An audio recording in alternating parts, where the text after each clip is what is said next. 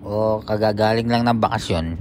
Ngayon, unang pasok natin na galing bakasyon sa trabaho. Dumaan tayo ng Dondas na 5:30 ng umaga. O ngayon hindi inaasahan, nakadali tayo ng deer. Na kahit walang sign, dapat mag-ingat din kayo kasi minsan lumulusot na lang kaagad yung mga animal na hindi natin alam. Ngayon, nadali natin. Nawasak yung harapan ng Honda Civic natin na 2022 na 7 months pa lang yung sasakyan, nadali na. Pagbaba ko ng sasakyan, titignan natin kung gaano kalala yung nadali ba. Ngayon pagbaba ko, tumakbo yung deer. Kala ko patay na. Kung patay na yun, isasakay ko sa trunk. Ngayon, ibabarbecue ko sa pag-uwi ng bahay. Ngayon, nag-decide na ako na hindi tumuloy ng trabaho. Umuwi na ng bahay. Para kung ano man mapagdesisyonan, kung papalitan ba ng bago yung sasakyan o papagawa natin. Ngayon, tingnan natin ngayon kung gaano kalaki yung napinsala sa atin.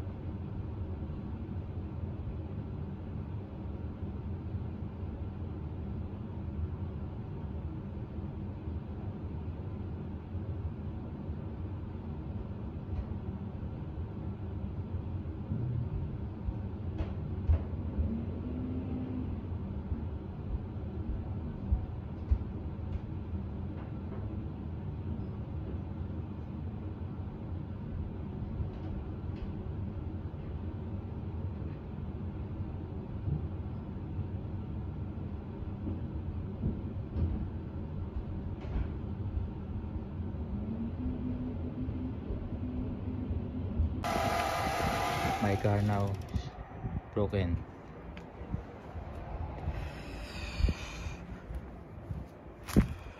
Wasak na wasak. Nakasagasa tayo ng Ranger. Papasok ako kaninang umaga. Ngayon, yung Ranger biglang sumulpot sa harapan ko. Ayun, basag na basag. Sira. 8 months pa lang nasira na, nabasag. Grabe yung tama niya.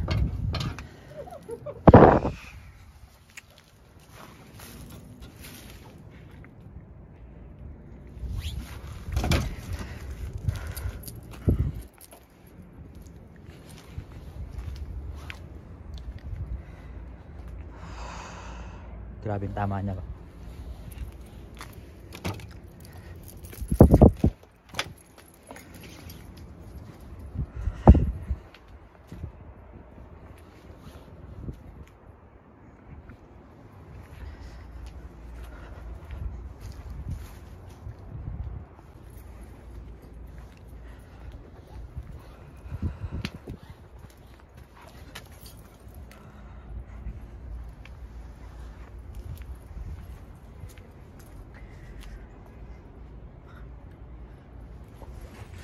Sira yung radiator nyo, oh.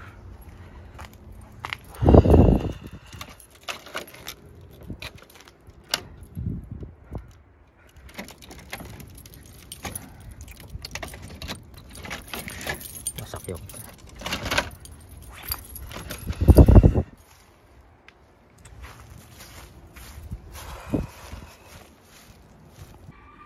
papasok ako kanina, nasira talaga siya, bumangga dito. Ngayon tatanggalin natin yung mga gamit na pinamili natin para makuha na nila mamaya. Sira siya. Still love it. Yes. Just a little bit of snow for them, right?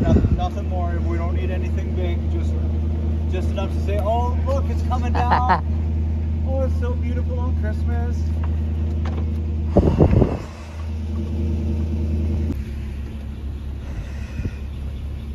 Because the car is 8 months and then like that broken. No, I know. Honestly, I had a car this morning that I towed. It had 38,000 kilometers on it. The big deer, he jumped here and then boom. You know, the sad part is, I went north to go hunt deer and I didn't see one the whole entire time. But you know how many I've seen on the road? Yes, only one. Way too many. And then the other day, with this thing, I was coming down Waybell Street, and I was just doing 40 kilometers an hour going down the road, and I watched this guy, he had his dog out. Yes. The dog kind of got away from him, did a circle like this, did a circle back, and then came right out on the road. I locked it up, boom, hit the dog. Yes. But the deer, he running again away. He's not dead. Oh, no.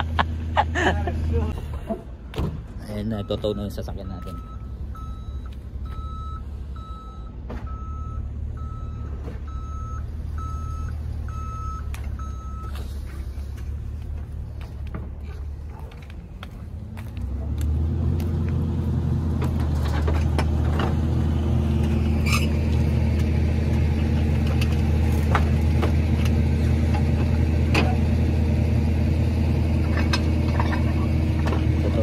Natin nasira, nabangga.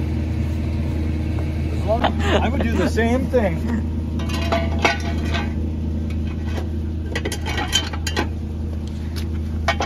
Yeah, dahil the spot. Crazy how much a deer will cause, how much damage it can do, right? Yes.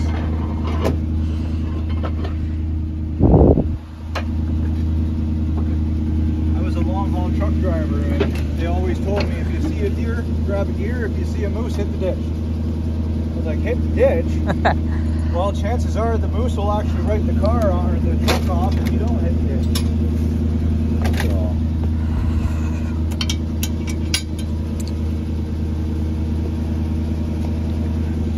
This car is where going in London? Only on London?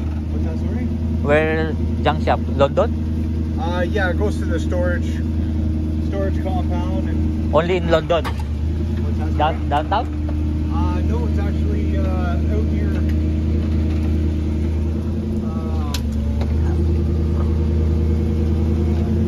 the wrecking yards.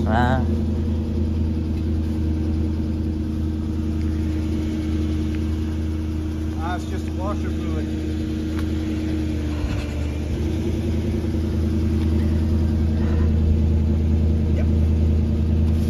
Wash the fluid.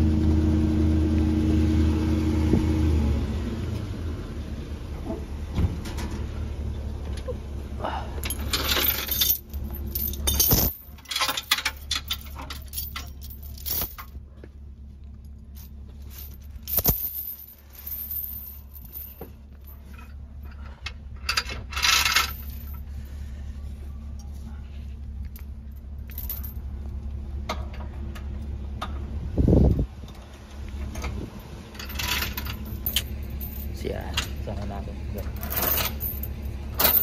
So, totowing siya.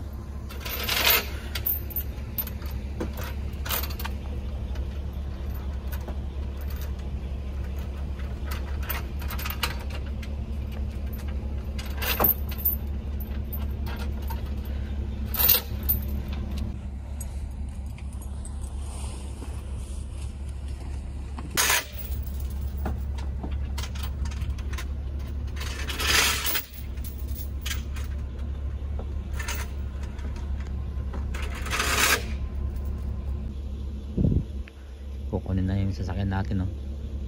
Pogi niya yung sasakyan natin. Nadali siya ng deer. Binangga tayo ng deer. Biglang tumalon. Sarap natin. Ayun, kukunin na siya.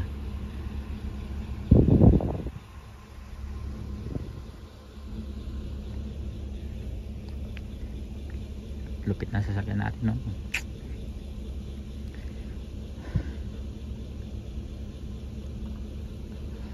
Linaw pa na salamin, no. 7 months pa lang sa atin yan. Nadali siya.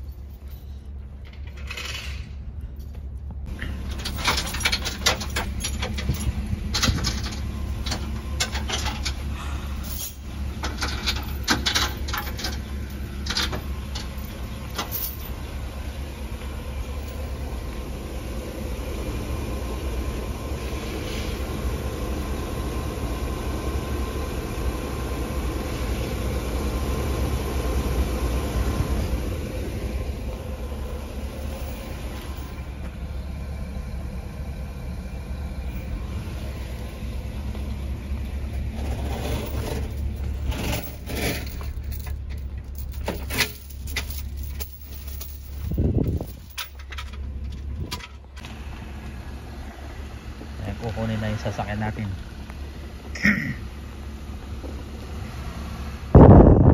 Kukunin na yung sasakyan natin. Nasira. Itotow na siya dito.